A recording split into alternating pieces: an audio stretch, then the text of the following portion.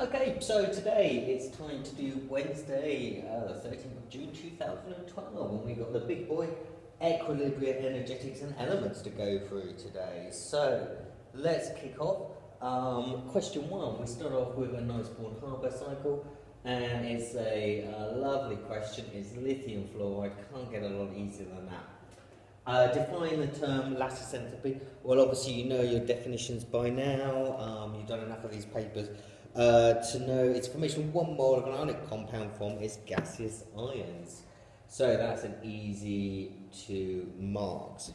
Okay, we now need to fill out the, complete the Born Harbour cycle for this lithium fluoride. So bottom line is lithium fluoride in a solid state. Obviously this is going to be the formation, so I'm going to start off, not with lithium, lithium solid plus a half F2 gas. Going up, well, let's first atomize lithium to get lithium into a gas. I'm leaving fluorine alone. Now, tell you what, let's atomize fluorine. So lithium gas, and now I've got fluorine gas as well. The next stage is I am going to do the first ionization energy of lithium, so I get lithium plus gas plus an electron. Still got my fluorine atoms knocking on. This next step, which they completed for me, is going to be the electron affinity of fluorine, where that electron pops on to him there. Okay, now wants me to actually do the calculation. Well, it's only calculating the lattice entropy, so it's not too bad. Remember, it's the formation, which is minus 616 minus everything else, which is minus 328 plus 520 plus 79 plus 159, if I can read my writing correctly. If you do all of that, you should get 1046 kilojoules per mole. I'd kind of probably work out your brackets first, unless you're really confident about working those out. This change produces is spontaneous but has a negative entropy. Why does this change take place spontaneously? Well, it must take place spontaneously because delta H, obviously we know that delta G has to be negative for that, so we know that delta H must be more negative than T delta S to make sure that that takes place. Right, it's now asking me to compare some lattice entropies, sodium fluoride, sodium chloride, magnesium fluoride. Okay, so let's have a think about the ions that are involved. That boy is going to have magnesium 2 plus F minus in, Na plus Cl minus, Na plus F minus there. So first of all, different factors affect lattice entropy, where it's going to be ion size and ion charge. First of all, Mg2 plus is the smallest ion and has the highest charge, therefore is going to have the largest charge density, far more so than Na plus, which is a large ion and it's got a plus charge. In terms of fluoride and chloride, we know that F minus is the smallest ion compared to Cl minus, and therefore F minus has again the largest charge density, and so the strongest attraction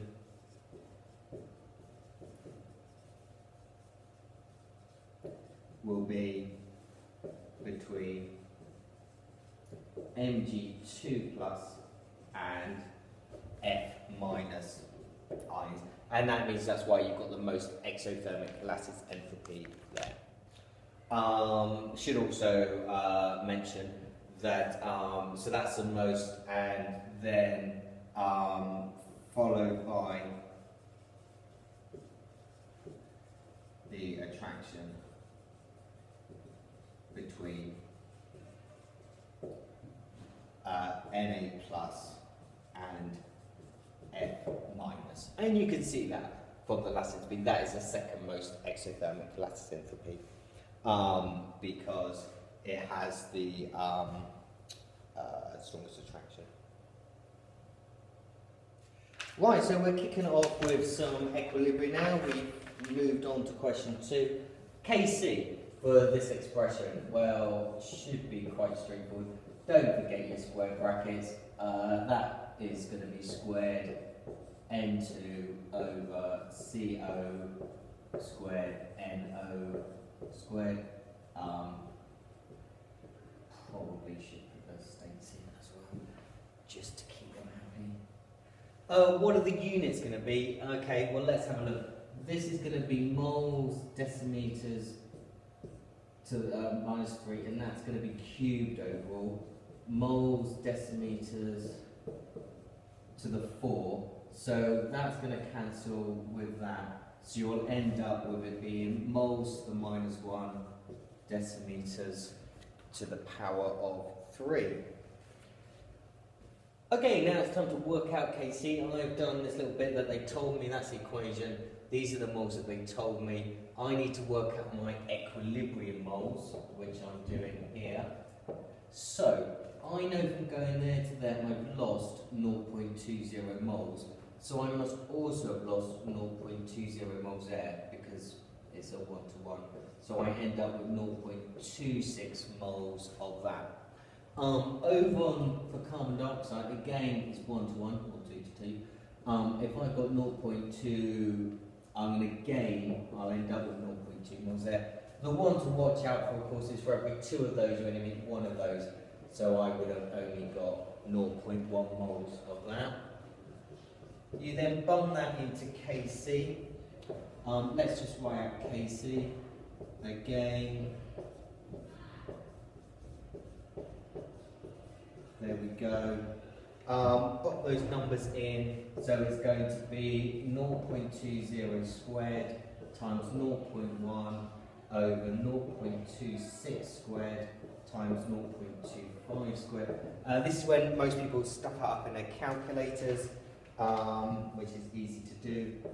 That comes to 4 times 10 to the minus 3 divided by 4.225 times 10 to the minus 3. And if you bang that out, it should end up to be 0.95. And we worked it out moles to the minus 1. Decimeters. What does that value suggest? Just in case you lost that, we got it to be 0.95. It suggests it's to the left-hand side because it's less than 1. So it does suggest it's on the left-hand side, which means I've got more reactants than products. So what is the effect of energy on Kc if the chemists increase both the temperature and the pressure? Remember, pressure does not affect Kc at all.